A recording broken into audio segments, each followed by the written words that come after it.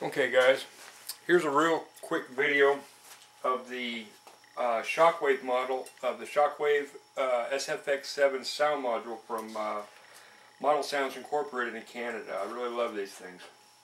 I've got it rough installed in this FMS 1700mm P-51 Mustang that I've been working on, and it's set up pretty straightforward, just like David recommends here. I got two of his RS10 4-inch speakers, 4 ohms each, that are wired in series for an 8 ohm impedance, mounted in the nose and in the rear, in plywood speaker boxes. I don't have the screens made for them yet. I'm waiting for that material to show up, probably here in about a week, and then I'll have the screens on the bottom of them, like on my other ones.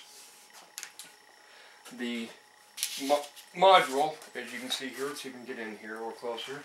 The actual module is mounted right here through the screws on nylon spacer washers to keep anything from grounding out, and it's actually tapped off of my 6S power supply here, which is actually the main power supply. Draws about 3 amps tops when it's running full, so I'm not worried about running an extra battery or losing any additional flight time on this. It's probably in a matter of seconds is all we're really talking about here. But I wanted to show something on the sound set files and a few of the features on here, as opposed to some of the other units. I've experimented and played with all of them, Bendini, Mr. RC Sounds, and they all have their qualities and caveats as well. But I found one here that I want to kind of point out, and I'm trying to work with David on this to see if we can get it maybe refined a little bit. But this is the P-51 sound set, and these are loaded on SD cards. And I'll let you hear what it sounds like with two 4-inch speakers. So let me plug it in here and get it on. Radio on. Let's just set that right up there for the moment. Power this bad boy up.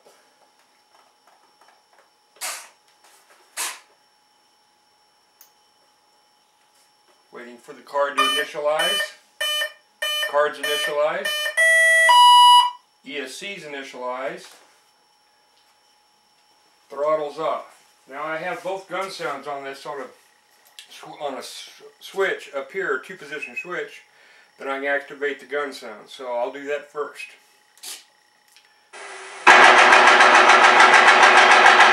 Guns. Same guns. If I added another male servo lead off here to another channel, I would actually have 2 different gun sounds and rocket sounds. He all has the capability for that.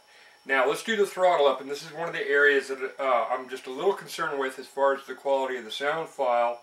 I don't think it's anything that can't be fixed here, though. It's real easy.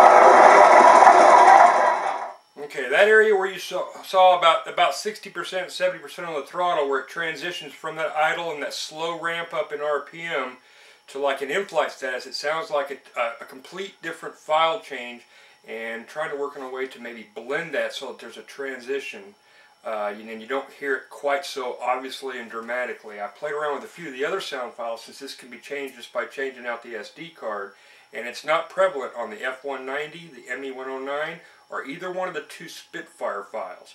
It always seems to be really present on the Mustang, P-47, P-40 Warhawk, and I think there was a few others there. But we'll play that again, and when you watch me point my finger, that's when you can hear it. Of course, you can hear it on the file right away. You'll hear the sound change, the drastic change in tone. Almost sounds like a different sound file completely.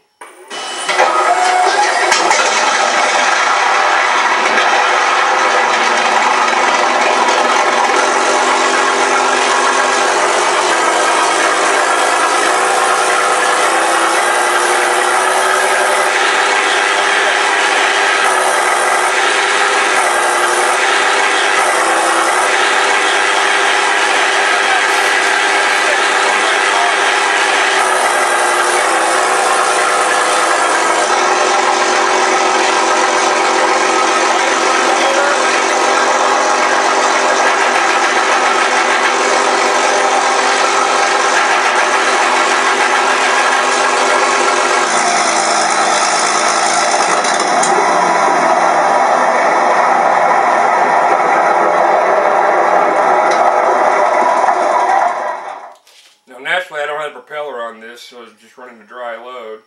But the amplifier is even barely warm. Of course, this is not a long run up to full in flight, but I can check the amps in here, and they're not even warm, period, for that run up. But there it is. I'll let you see it from the bottom.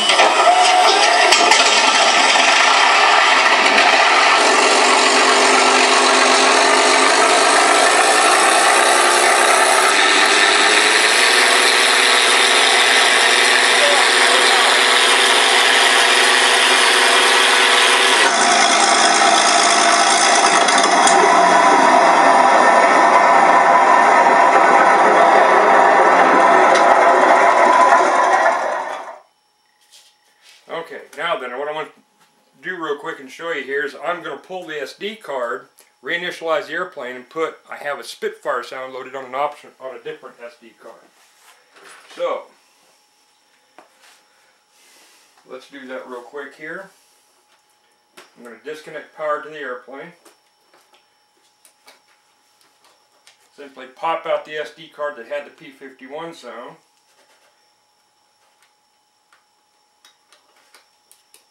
With Dave's instructions, I've already preloaded another SD card with the, I believe this is the Spitfire with the Griffin motor. There's a Spitfire Merlin and the Spitfire Griffin. I think this is the one with the Griffin.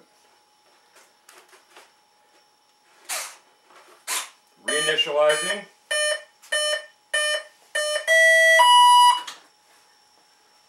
We have steady lights, initialized airplane. Now then, let's sound what it sounds like with the Spitfire sound on it.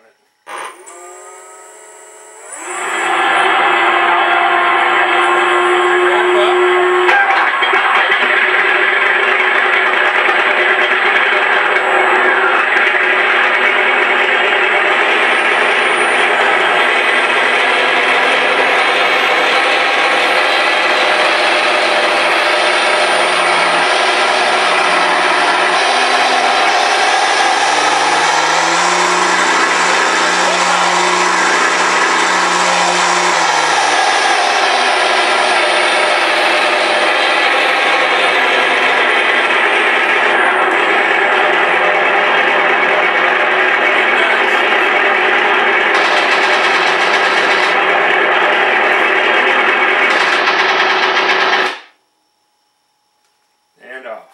That's the Spitfire sound. Now the transition from dead idle all the way to watt or top end on it, there's a smooth transition in sound that you don't hear a drastic change in the flight characteristics or the pitch change on the sound. This is also on the, I've experimented with the ME 109 sound, or the BF 109, and the Focke-Wulf 190, and they're the same way. They sound really good from top all the way through throttle range. It's just the ones that I stated earlier, that there seems to be at like 55–60% a real drastic change in the throttle pitch and the airplane flying. Now granted, this is probably in the air when this is happening, but nevertheless I feel that no matter what, your sound should sound the same all the way through, be it on the ground or whatever.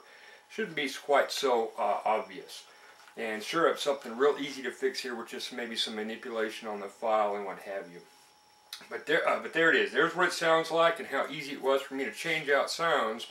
And if I had a few more SD cards, like I said here, load them, each one with a different sound, and in a matter of seconds I can just change the ESD card, reinitialize it, and the airplane becomes a completely sound-wise different airplane at the change of an SD card without having to reflash or hook to your computer or anything else, which is what you have to do when you use a Bendini system in order to change the sound. So, nice attractive feature, lots of little functions on here, and I'm not even using a tenth of what this thing can do. I simply have a sound plugged into it and the motor sound, but this thing does a whole lot more. Looking forward to seeing that changed here. I know, David, I've been talking with you, and if you definitely heard from that first run up on the P-51, that big change in the sound there, if there's a way to blend that to where it transitions, one of them fades out as the other one fades in, and have them overlapped, that would probably sound a lot improved as far as that sound set goes, and the few others that have that same caveat quality to them there, where they just instantly change once you reach a certain throttle position on the transmitter or from your ESC and your transmitter or whatever, where it changes from one sound completely to a different sound file, even if it's the same airplane type, that it's not quite so obvious. So that would be my thinking along that. Maybe we could take one and overlay them and have one of them fade out as the other one fades in, but there's no change in volume or pitch, and you hear just smooth transition as they overlay type situation. That's almost kind of evident.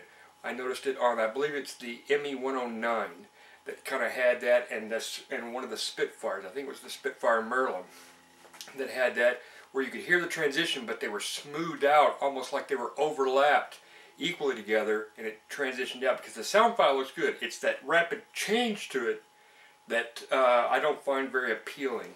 It kind of seemed to me it takes away from the whole the sound experience of the airplane, and puts a kind of a false fake quality to it type situation. But other than that, it sounds good. Again, this is straightforward 2 RS-10 speakers from Model Sounds. His sound unit, his cables, the only thing I did was run a speaker cable to them, and I mounted them in plywood boxes in the airplane this time, as opposed to the raw foam, but to his RS-10s and his unit there. So we'll see how that goes, and look forward to seeing you.